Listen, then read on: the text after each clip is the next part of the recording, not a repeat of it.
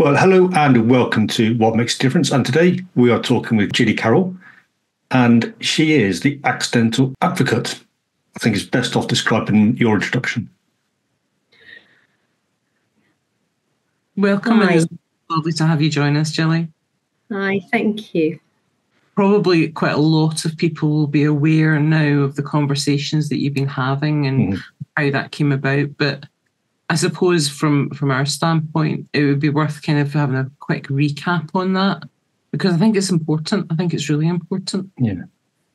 Thank you. So, yes, thanks for the description. I describe myself as the accidental activist for the military bereaved community. And I suppose I thought I knew everything there was to know about being a military spouse. And I'd been an army wife for nearly 20 years through lots of 6 tours of Afghanistan. And my husband had served in Iraq and Bosnia and Northern Ireland before that. And I think you know all of the stuff around deployment and separation and raising children alone and mobility and all of those issues that we talk about in the military community. And then when my husband, Nick, was diagnosed with stage 4 brain cancer during lockdown, I began to really sort of inhabit a space that I really knew I knew very little about. And I had probably assumed that lots of things would swing into action to support both Nick, myself, and our children through the pre-bereaved stage of his illness, but also that somehow things would be well supported and seamless after his death. And actually, I was quite horrified to discover that a lot of the mechanisms that you would imagine might be in place for a bereaved military family are not. And this led me to really kind of open out the conversation about what happens to armed forces families who experience a bereavement, whether that's of the serving person or of losing a child, or young soldiers losing a parent. And actually, I realized that there was a lot to do in opening up the conversation and talking about it, and really trying to look at what support is and isn't available. So when we first had a chat, Jilly, I think we'd reached out to you because we saw your initial post on LinkedIn that I suppose kind of really gathered all of the attention and started that snowball that has grown and grown and grown since then, and rightly so. And I think what really jumped out at us is that the transition piece, it tends to be very functional, but whether that's leaving the military or a death within that community that then results in others having to leave that community, that transition piece is exactly what you're talking about, where the emotional support just isn't catered for. And in your case, actually, the functional piece, the practicalities also were sadly lacking as well in terms of that transition, that handover, you could say, in terms of circumstances too. And that was really why we wanted to have that conversation with you, because that's really, really important. It's critical, given that these are life choices that people make when they join the military. I think that's the difference between being bereaved within the military environment and being bereaved within the civilian environment. And what happens, I think, is that there are multiple layers of loss that you will experience as a result of being bereaved as part of the military community, especially as a spouse, and more importantly, as a child of a serving person.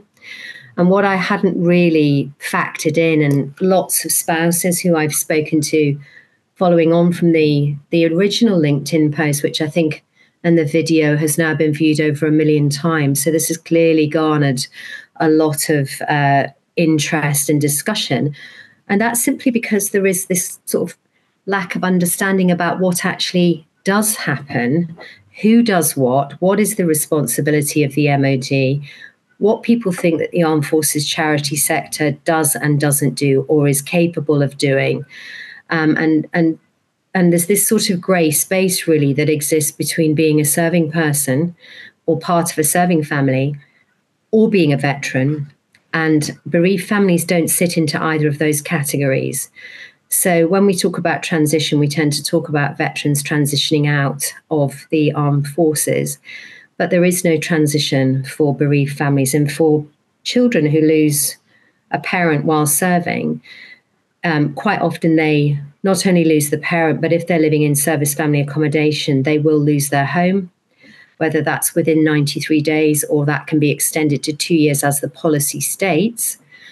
Then they're losing a parent, a home, quite often the school, if they're in receipt of CEA and at the end of that key stage of education, then they're going to lose the school place. And if you have to move, then of course the children also have to move school, which means that they are also losing their peer group, their friendships, the continuity of their school life.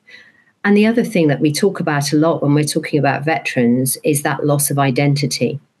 And so service children who are bereaved suddenly don't know if they're service children anymore, and they don't quite know where they fit in the world. And that creates, in my experience and in my recent understanding and having talked to lots and lots of other families, this triple, quadruple layer of vulnerability around these members of the armed forces community, because at the time the clock ticks past midnight and the serving person dies, then that's that. You are now part of the JCCC process, and that is designed to extract from the family as efficiently as possible. And I've actually heard that terminology being used from the MOD. So when you look at outcomes and tracking methods for what actually happens to those children, and I'm sure lots of people who are listening to this have served and have had children while serving, and the assumption probably is that your family will be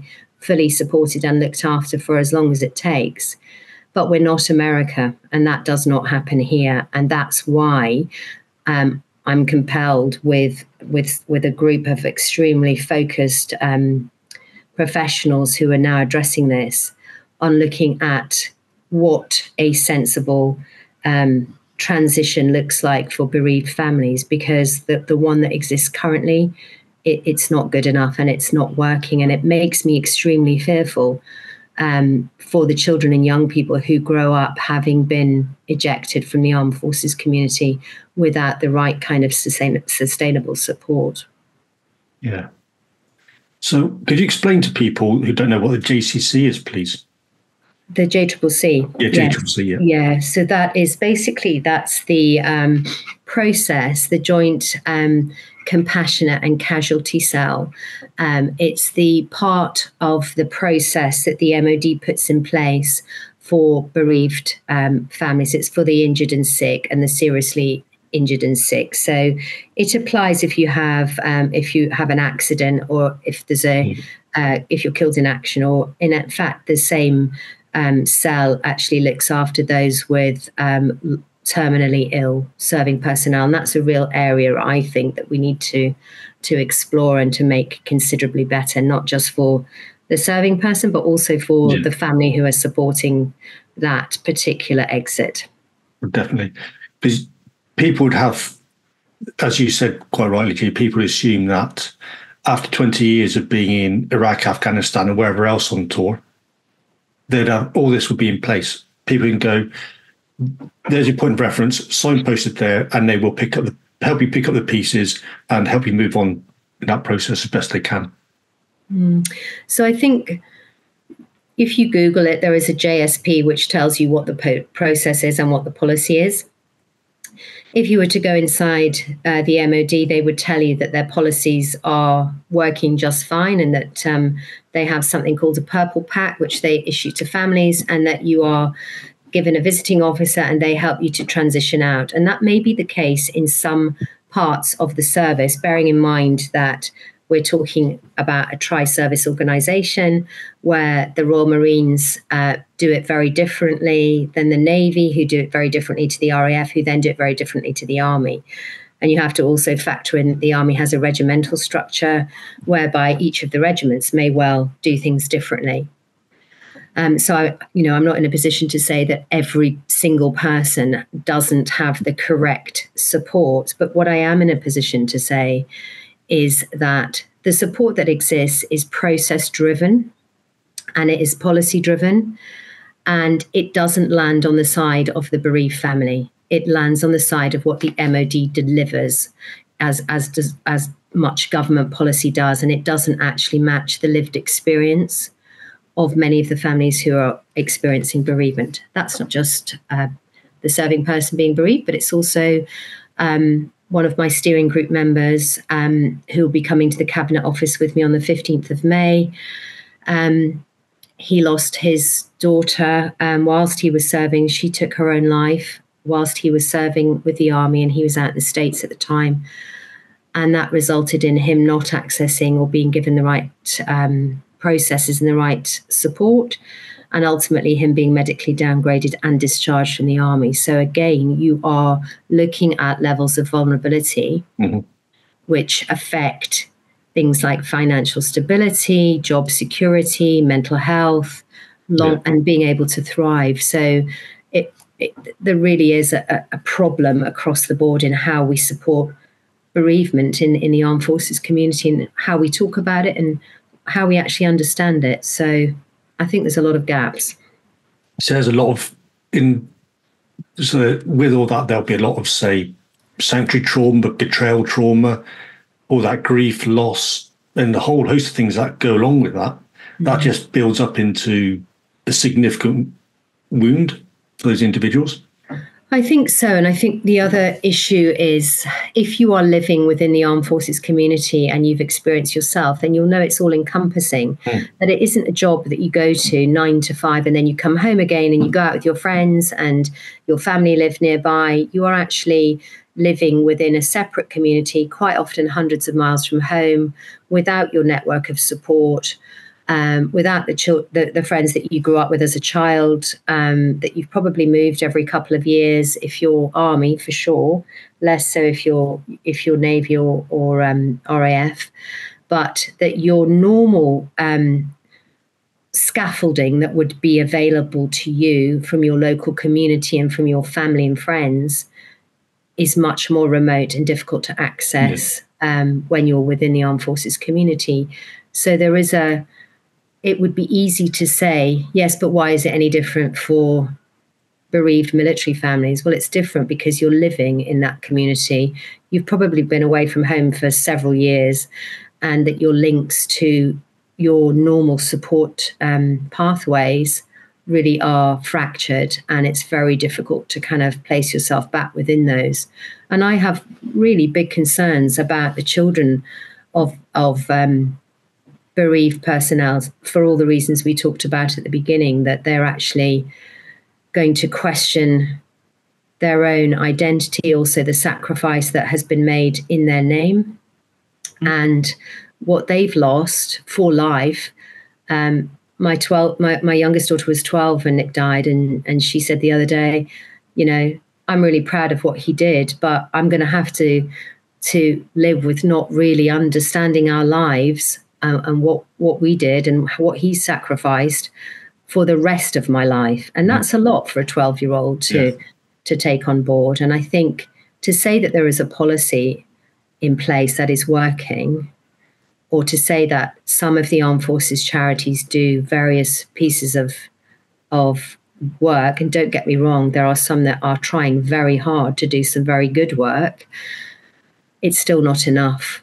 And we need to think about this systemically and holistically in order to make sure that the next generation, so the children of serving personnel who have died, are not in this acutely vulnerable position. Well, you could argue that actually the charity sector should be the area of last resort, not the support network for something that is so pivotal. And I think I'm going to draw attention back to the difference between that experience in the military community and a civilian community. And very rightly, as you say, it's about what the lifestyle within the military does to your civilian networks. If you're in it for a prolonged period of time, your civilian network becomes very, very distanced. So your wraparound community is the very community that suddenly you're excluded from, that you're no longer a part of. So your support network evaporates at the same time as your loved one. Yeah. And if you look at a bereavement in civilian life, as you say, there's not that same level of upheaval. And the support network, your friends, your family are still there in the vicinity or round about. And it's hard enough dealing with that in that scenario. But when you're now also trying to build or navigate an entirely new community in the middle of a bereavement for you and your family, then that's 10 times harder.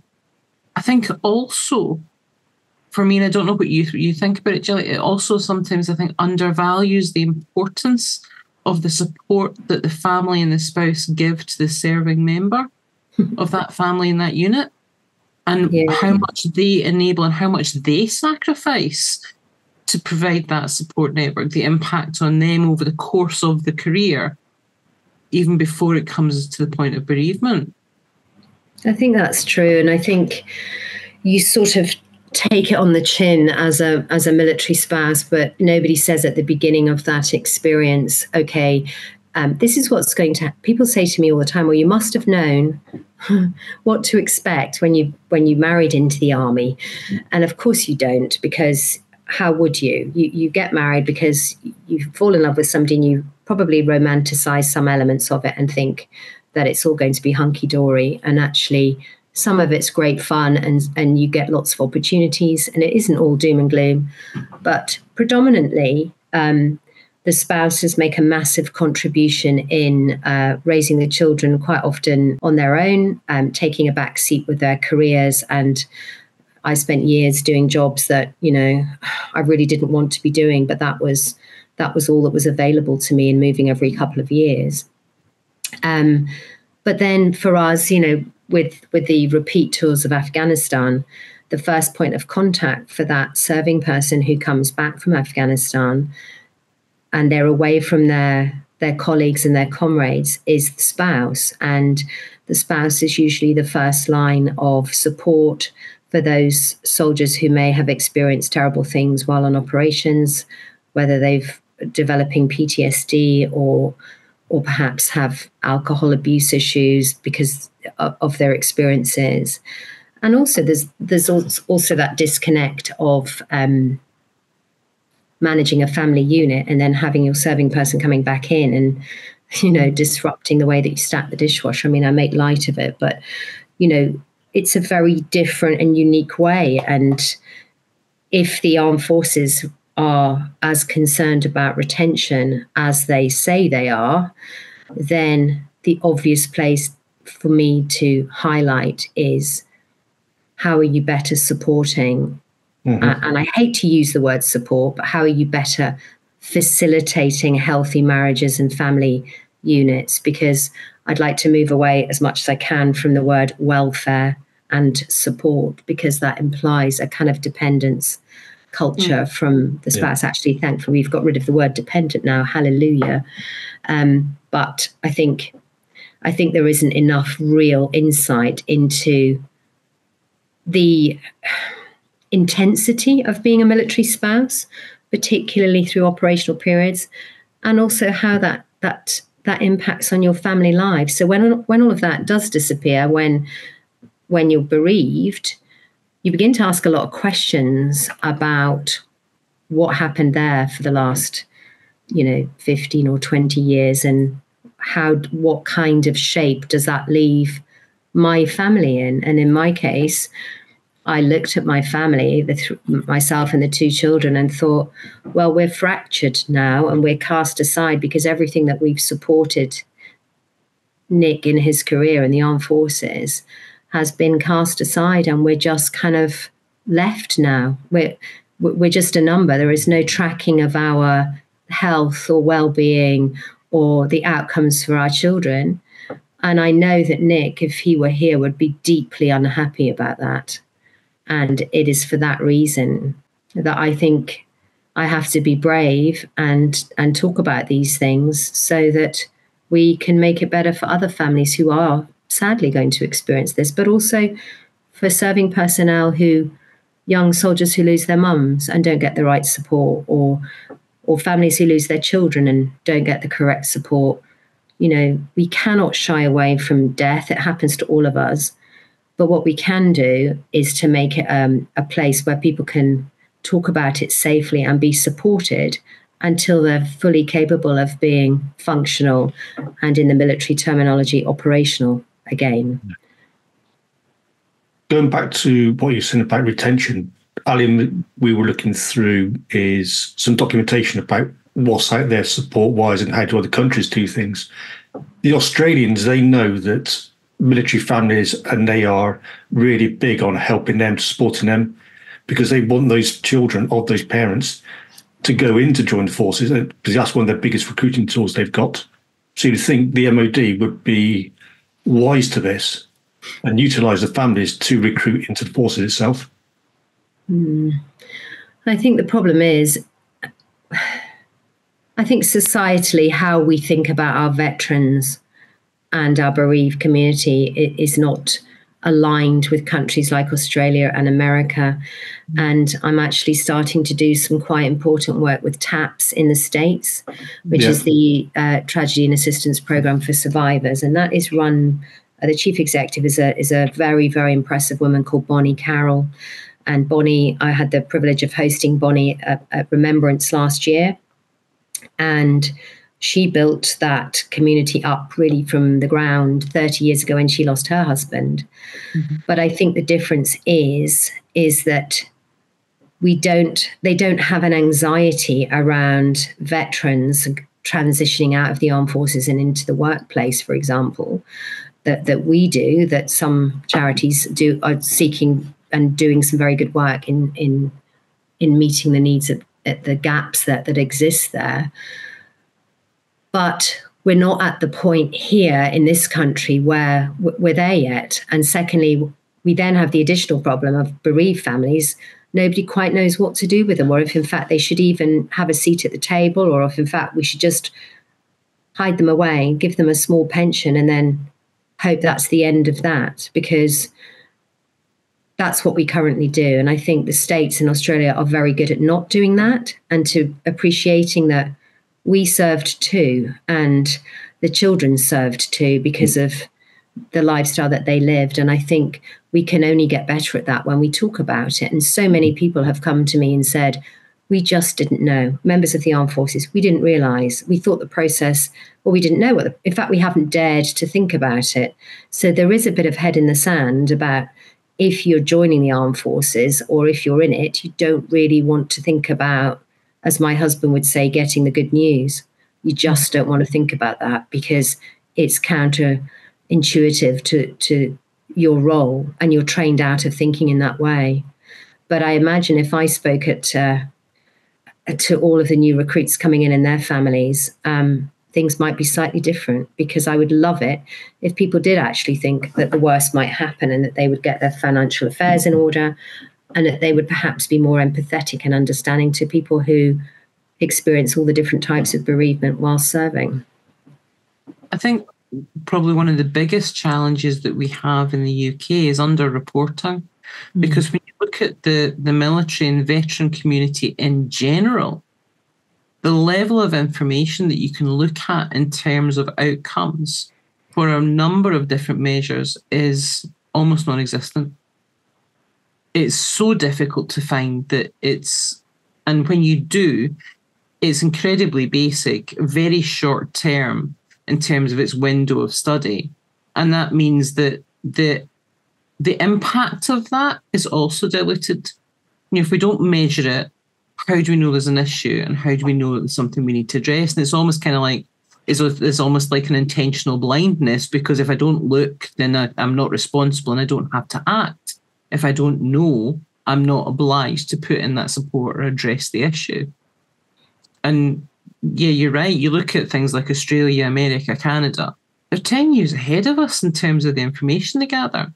Trying to find the information, even track the number of bereaved families and the outcomes for the children. Where would you even start? Well, that's one of the things that the MOD says currently is that the Cabinet Office doesn't hold any statistics on their dashboard about the numbers of deaths in service. And that's only the tip of the iceberg, because that's talking about service personnel who die in service. That isn't even referring to families who lose a child. It doesn't talk about soldiers who lose a parent, or a sibling, or a comrade. I can remember Nick losing one of his closest friends when he was in Lashkar in Afghanistan, and it just being sort of, finally when he came home from that tour, he began to sort of unpick some aspects of it, but it wasn't really encouraged to do that. And now we wonder why we have PTSD that is rife amongst our community. And now we're also beginning to see that we have spouses with PTSD too. And that makes me wonder about when there'll be a study about the children of these spouses and serving personnel. Do they also have PTSD, or what other mental health issues have been suppressed as a result of that? So I think you're right. We need to track.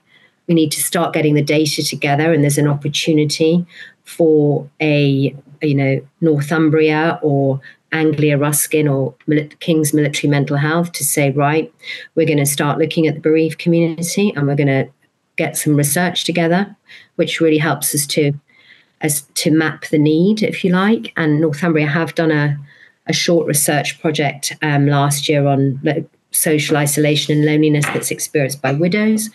But then, of course, that's just widows. That isn't widowers. That isn't all the other children. That isn't all the other people that we've talked about. And that tends to be a very small community. So research is definitely a component of what we need. But I'm also mindful that research will take 1, 2, and 3 years to get the kind of mapping that we would require. And that during that time, bereavement is still happening every day. And I actually had a very good meeting last week with John Healey, the Shadow Defence Secretary, and Luke Pollard, the Shadow Veterans Minister. And I have also met with their equivalents in the Tory party, not Grant Shapps, because he hasn't quite responded to any of my emails just yet. But John Healey's view was very much that it's now time to renew our promise to the armed forces community and to look at our promise with bereaved families and to unpick that. And he was very much of the view that we don't need a massive piece of research. What we need, we know that there is a problem.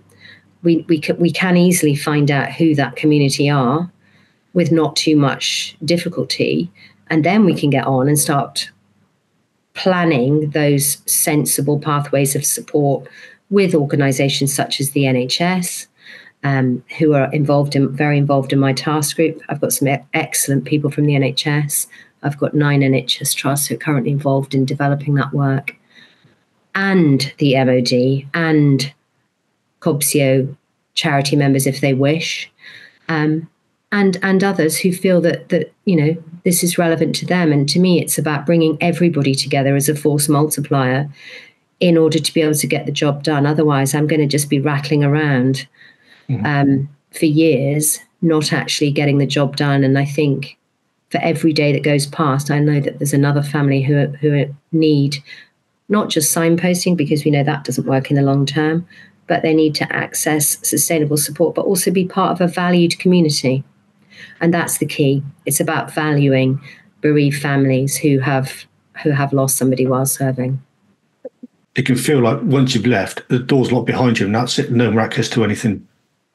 And you're just nobody on the street, as you said beforehand, Jilly, just a number. I think that's true. And I think for me, it took me a couple of years to really start talking about this, because I didn't really know how I felt about it. I felt angry for Nick. I felt really angry for Nick that he died and he didn't get the best support that he could have whilst he was dying in service. And I had to fight very hard to get certain things in place. Then I felt angry for my children, because I thought, they were born into the Afghan conflict. They were both born whilst Nick was away in Afghanistan, and they've only ever known their lives as being service children. And so this is not about monetarizing either. So, yes, the pensions need to be reviewed because they're not good enough. Yes, the way that we support our bereaved service children up to the age of 18, unless they go into full-time education and then financially will continue to support them, that needs to change, because children in care, for example, are supported up to the age of 25. So we need to have a think about the policy around children and young people and what we're actually preventing them from achieving, and not just saying that access to higher education is the only way that we're going to continue to support our service children, because that feels very wrong to me, particularly if you have a child with special educational needs or just does not wish to go to university and wants to pursue a different route. Then it needs to be equitable and much fairer. So I think, yes, I felt angry and unsupported, and not just, and I'm fairly strong. I'm not in a position of acute vulnerability. I'm able to articulate, I hope, for other members of the bereaved community. But it's when I start to think about those who are less able to articulate, who have families with complex needs, who are non-UK families, for example, who just have situations that are not straightforward. I have had emails and phone calls with people who are struggling 10, 15, 20 years later because they just didn't get the right pathway to allow them to thrive. And that's what I'm interested in, is how do we make sure that our bereaved community has the same opportunities despite what they've lost to everybody else. And I think that's what made me sort of decide, right, I know I'm going to come in for a lot of flack. I know that there are going to be certain statutory authorities that are going to disagree with me. They're going to think that their policy is working, and there's going to be other people who are jumping up and down saying we're already doing this work and isn't it enough? And my answer to that is no, it is not enough. We've still got an awful lot to do. I think sometimes they use the wrong metrics and they fail to recognise that this isn't a job. It's much, much more than a job. Yeah. This is a community. Yeah. And as Jilly mentioned earlier, it's all-encompassing. It is all-encompassing. And that means that impacts on every aspect of the lives. And if all of that changes in one fell swoop, it has that awareness has to be there. But even beyond, even if you take aside a bereavement situation, I still don't think that there's enough support or recognition for the families, for the children, recognising the impact on their futures, on their opportunities, on their experiences. And yes, there are benefits, but there are also significant challenges in terms of their opportunities, their education, their experiences, that can have long-lasting effects if the support isn't there at the right time. That has to be considered if you're going to operate as a community and rely on that structure as part of the support network. And it's a vital one. I think when we're talking about, I have a particular concern about children and young people who are bereaved by suicide as well. And we still don't have all the information in place, and people are much more willing to talk about it now than ever before. And there's some excellent work being done. I was at an event in Parliament last week where Dr. Sharon has provided some guides around this, which is brilliant. And it means that we can start talking about it in an armed forces context. But we still don't really know what happens to the brains of children and young people who experience that sort of trauma and they lose a parent to suicide. And I just have a sense, and I'm not a doctor, that what happens to their coping mechanisms is not good, and that actually they become incredibly vulnerable. And again, 3 members of my steering group, my task force, have been bereaved by suicide. And that is a massive concern for those mothers of those children. And what is the support pathways for those children? Well, there aren't any at the moment. And, we can't allow that just to fester, knowing and sensing as mothers that this is going to be a problem. Mothers are usually right, I think, about these kinds of things. But we really need to start thinking about that very, very quickly, particularly when we hear stats coming out last week that 4 to 5 veterans are taking their lives a week. Yeah, people will say that's no different to the civilian statistics. I heard somebody say that in the news last week, and perhaps it isn't, but it's still far too high. And it is so intertwined in the armed forces with your identity and what it is you've been trained to do. And I am very fearful for the impact that has on those children and young people. Yeah. And I would say that rather than coping mechanisms, you want these children to thrive. Mm-hmm.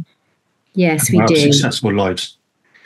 I think they deserve it. They do. I know that my husband, the most important thing to him when he was dying was that he said to me, promise me, that that the children will be okay. And of course I promised him, because it's very, very important that he could die knowing that his girls were going to thrive. But I have had to have some battles to make sure that that is the case. My girls, could no longer access CA at the end of their GCSEs. So that meant for a year I had one child in school in Dorset and the other one at school in Hampshire, because that was the nearest school place that I could access for my older child while the younger child finished, which meant that we had a 3.5 hour round trip every day to get them both to school and to get them through their GCSEs, fairly soon afterwards, after Nick died, the first one, and then the second one last year. And the super strength and resilience as a parent you have to cope with that, not just the bereavement and supporting your children through that. Because the other thing I'd really like to say to the policymakers and to anybody that really wants to do something to help is that grief is not linear for children. And grief is certainly not linear for teenagers. So I had one child who grieved straight away and loudly and angrily and emotionally, as you would expect. And then the younger one who decided to leave it for a couple of years and not look at it because it was far too painful. And she has only in the last few weeks started to explore that grief now. So to kind of put a time and a ring fence around anybody's grief, and I haven't even begun to explore my own yet, because I was looking after my husband and then looking after the children and moving house and moving schools and settling into a new city where I knew nobody. It's about making sure that everyone is okay, which is the job that the parents left behind do, is really, really difficult. And it's made more difficult by that lack of community and that real lack of understanding, and the fact that, you're going it alone. I moved to a city where I knew no one, and, I still don't really know anybody, but my girls are going to school every day. They did extremely well in their GCSEs. One is about to sit her A-levels, and that is hard to do that on a day-to-day basis. And, people sort of say things like, oh, you're so strong. And it's got nothing to do with that. It's just that you've got to keep going as the surviving parent. And that's in spite of your lack of community or your lack of support. And saying, have you reached out to X, Y, and Z charity infuriates me, because they're not going to fix any of this. That, it's not a sticking plaster that we're looking for or welfare support. It's just a better systemic approach to accessing our healthcare, accessing a new home, moving house, job hunting, making sure that the children, have somebody just saying, are they okay? I mean, I phoned up my husband's regiment and said, after a year, would you like to know how we are? Because you haven't called us once to find out how we are or where we are. Mm-hmm. And to me, that's the wrong way round. Yeah. I think in this country, we're pretty bad at talking about grief and death, and we're very awkward in that space. It's like, oh, how are you today kind of thing, and that's all we really want to talk about. It's the awkward pat on the shoulder, isn't it? But I think, in that situation, about all that you can do is cope and keep going. But as you rightly say, Jilly, where's the space that you actually really need for the actual grieving itself? when everything is there, and not only is everything that's the support network gone, you've also got the added pressure of recreating that support network, of trying to build a community from scratch. And that's different again, because when you move within the military, in a way, you're moving within an extended community that is used to that has processes, that has practices and behaviours and culture in place that recognises that again wraps around you quite quickly. But that doesn't exist in a civilian community where they're not necessarily used to that transition process, where you are very much unusual compared to the rest of the community. Whereas when you move within the military, that's so normal that change itself is normal too. So everybody knows how to respond to it. Yeah, it's true. And even little things like, I don't know, trying to get a dentist. I mean, that's one of the smallest hurdles that we had to overcome. But I remember going into battle with the dental practice near to where we moved to. I mean, literally a pitched battle where I thought, I'm not going to lose this. I'm going to make damn sure we get a place on this NHS dentist waiting list. And they referred to themselves as a veteran-friendly practice, but they still didn't want to take the children and I on their NHS list. And so I was not willing to let that go. You know, I took that right up to their board to say, we did not choose to be here in this location. We are here because we've had to move. And why should we not have access to an NHS dentist because of the situation that we find ourselves in? And that's the same for school places. And that is also the same for families moving into social housing. Or, you know, there's an assumption that you get paid this massive lump sum, which is enough to buy a house. And it is not.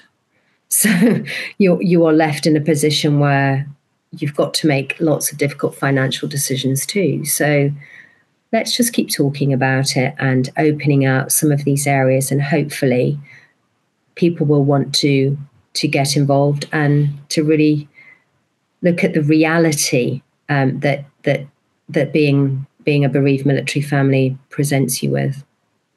I think there's almost like a labelling issue as well, because that's part of the identity, isn't it? Is which category, which community do you fit into? Because for the service leaver, when they leave the military, then there's the veteran community. While there's a lot that could improve in that, actually there's still that consistency of understanding of culture, and you've got a choice over whether you engage in that.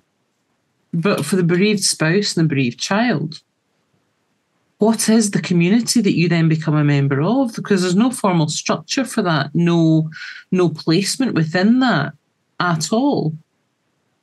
And that means then it's the grey space, isn't it? It's like you're kind of in no man's land between the two. And there are, there's the widows associations that do very good comradeship work for those who want to access, an annual conference, or they want to be part of a WhatsApp group. And the Army Widows Association, reached out to me very quickly, and because of them, it means that I can go and meet them at Remembrance, and we can walk together at the cenotaph, which for me has been extremely helpful. I don't necessarily get involved with everything that they do, and I know that the different widows associations do different things, but that's only for a particular group of widows. Scotty's Little Soldiers does some really good work in providing that connection to the armed forces for military children. And they do great things like sending out vouchers, and bereaved service children are now able to also attend an event at Remembrance, and they do a good job and provide support. But, they have one counsellor, one. And we need many, many more than one. And that's a funding issue for them, and one that I hope me talking about will help them to access some more funds too. So there are pockets of understanding, I would say, but that doesn't fix the problem. Yeah. As you mentioned in that talk we had a few weeks ago, is getting around that table and you're heading that table up and people come to you. more that discussion about how they collaborate, how these little pockets form into bigger pockets? I have found that, I'm just blown away by the amount of anguish and anger and grief and willingness to support that has come out of this tiny bit of social media activism. And it's only on one platform. It's not like I've got a Twitter campaign going, or, I haven't got time. I'm a mother of 2 children and 4 dogs and 2 cats. And I've got a full-time job. So I haven't actually got time to sort of, do this as professionally as I would like to yet. But, we have now launched beyondthewire.org.uk, which I'm really proud of in the last few weeks. And that is bringing together people that want to develop particular pathways of support. And I really hope that those who work in the bereaved space, or not even in the bereaved space, who just want to help. I had an extremely brilliant conversation with a chap earlier on who's developing a platform of easy access support, like a through life platform for the veterans community, and he wants to include the bereaved community in there.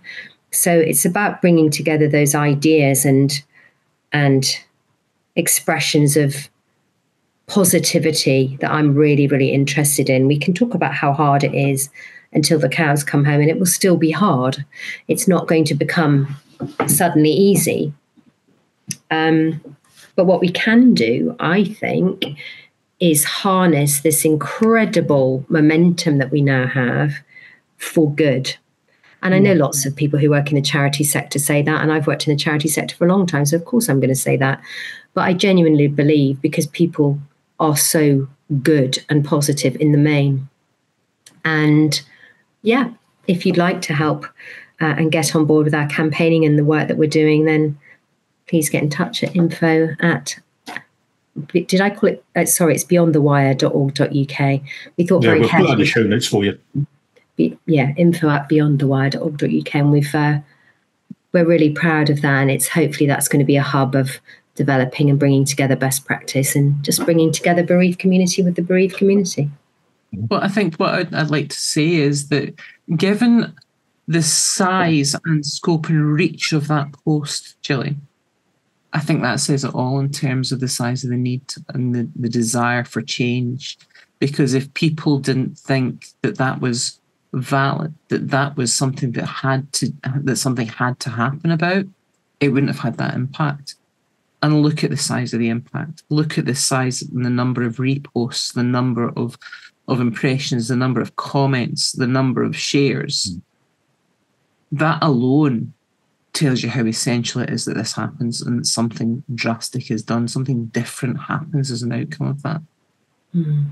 I know, it's been great, and I've put a couple more posts up subsequently that have had, equal kind of interest. I think the video of Nick and the children was particularly impactful to people because they're used to seeing these reunion videos of military families coming back together, but the reality of that is sometimes different to what you see. So yeah, I'm hopeful. I remain really hopeful, and thanks to people like you as well, I can tell people's, not just my own story, but I can give a voice to everybody else, and we can do something. I really genuinely believe that we can, and people have to be brave and step outside what they think they're doing well, and be given the opportunity to say, okay, maybe we've done it always this way, but let's think differently, like you say, and that's what I'm aiming for.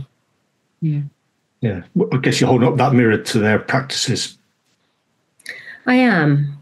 I'm also saying thank you for the work that you've tried to do, and thank you for listening, but there's still a lot to do. So let's leave behind the hats that we usually wear and move forward. That's okay, but we can do better. Yeah. Mm-hmm. Yeah. Okay. So just to I suppose, to close out, Jilly, what would you like everybody to be aware of or pay attention to from this, to take note of? Is there anything we can do in terms of maybe raising awareness, people getting, if the people want to get in touch, if they resonate with what's happened to you and they want to add their voice, to start to build that information, what would they do? That's really kind, thank you. So I'd really like you to get in touch with us at beyondthewire.org.uk. Make sure you put the UK in, otherwise you'll end up at a horse charity in America, and we don't want that. So you can find me on LinkedIn, Jilly Carrell, if that's easier, and just come and tell me what you want to do to help and support. Don't do that thing that people always say when somebody dies is, if you need me, you know where to get hold of me, or what can I do? That's what people always say when there's been a bereavement. Come and tell me what you'd like to do to make the difference, and we'll bring it on. Mm-hmm. Brilliant. Thank you very much, Jilly, for your time. Thank you both. It's a real pleasure to speak to you, and I'm really grateful for the fact that you were amongst the first people to get in touch with me and see how you could support. So thank you very much. Our absolute pleasure. You're very welcome. Thank you, Jilly.